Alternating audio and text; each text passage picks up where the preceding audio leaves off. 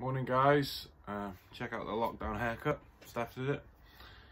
Right, I just thought I'd do a message for everyone really.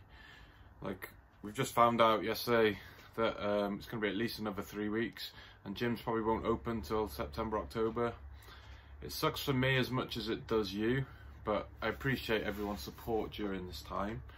But people are starting to struggle now. Everyone's feeling demotivated, people can't really see a way out, and people are just genuinely missing the gym. But we need to flip this on the head a little bit and start looking at this as a positive. Like, for the first time, it doesn't matter like what you look like.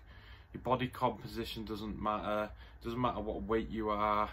It doesn't matter if you've overindulged on the weekend. You're not going on holiday. So you've actually got the gift of time, and we can start using exercise as a real positive for our mental health.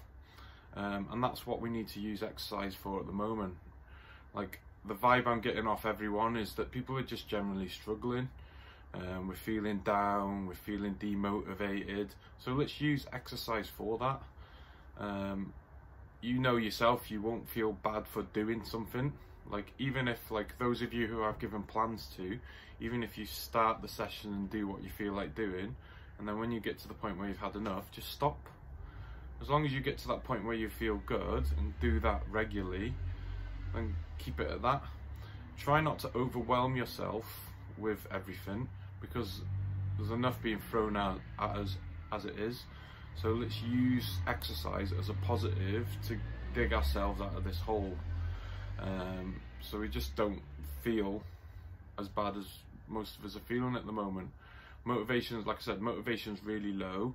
So let's use exercise to motivate us. Get out for a walk.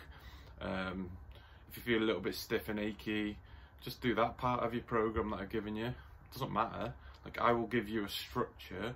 It's up to you to make it work for you.